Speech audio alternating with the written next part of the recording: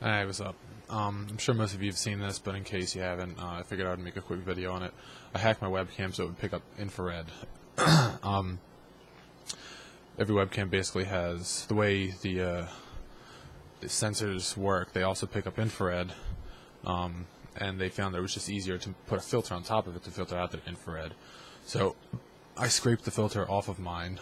It unfortunately made my webcam a little bit fuzzy, you can see that, but you know, whatever. So on top of it right now I have a separate infrared filter. If I take that off, it's going to get real bright in here, so let me take down the exposure. There you go. A couple of differences you're going to see right away. My hat is kind of a white, light blue. This is more of a gray now, whereas before they were black. Well, the hat's black. That's the sweatshirt's a dark blue. Some other fun stuff. Let me take this down again. If I put this filter on, this basically filters out visible light. If here is a spectrum, we start at I think 400 or something, and we go up to like 700 for what we can see in our visual spectrum. So if this is the filter, it starts like up here as far as blocking stuff out, and it drops off right at 700. So this is only showing us above what we can normally see. We can't see ultraviolet stuff with this filter. It blocks that out. But I don't think webcams can pick that up so hot. Some can, I think. But anyway, so this is showing just infrared. Now there's, a filament light in my room, so it's not that this is white, it's that it's reflecting infrared. I have some pictures on my site that show $10, 5s, and 20s. The new ones have infrared signatures on them. I have an infrared light right here. It's really bright. Let me hold it like away, but it's just a flashlight. I'll burn out my LCD right. Yeah, wow, it went too far. But something really cool you can do with this. Hold on just a second.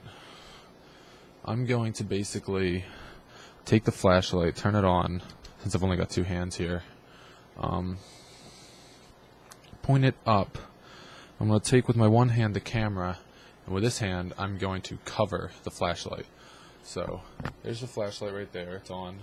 Put my hand over it, and if you can see through my hand pretty well. Kind of like, flashlights do, but much more definitely.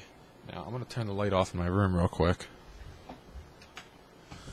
And I'm going to take the gain up on, or the exposure, just a little bit more.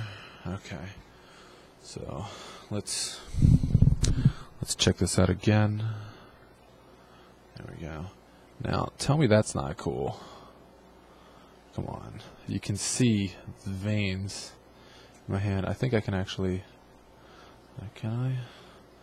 I used to be able to move that vein.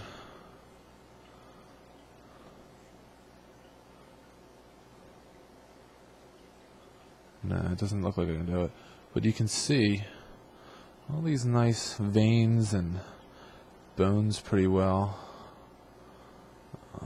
in my hand. Infrared apparently penetrates. Now it's getting down into my wrist. That's pretty impressive. Wow, that is my wrist. I just changed the batteries on this, and I don't think it's ever gotten this light. That's a big vein in the middle right there. But as you can see, infrared penetrates a lot better than that flashlight. That's just, if I turn this off, it's dark. The flashlight's lighting my entire room. You can see infrared penetrates the skin a lot better than normal light. Some other cool things: monitors don't put out any visible light. LCD, there's an LCD right there. Oops, let me turn that off. This is an LCD. This is a CRT right there. And they're not putting out any visible light. Cold cathodes, fluorescent, doesn't put out very much light at all either. LEDs, like normal LEDs, like the power light on, I don't want to get that, this power light right there, that's on right now. It's a bright green. You can't see at all. There's a power light on that monitor as well. So yeah, I mean, if you got any ideas as to like what you think may look weird or whatever in infrared, like here's another example. This is a cup that looks completely clear. Let me show you what it looks like with the filter. Ooh, this is on.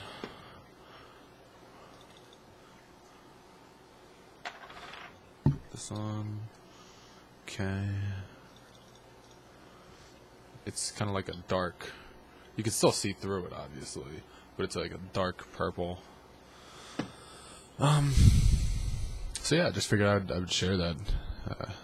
It's kind of a cool thing. All you have to do is open up the webcam.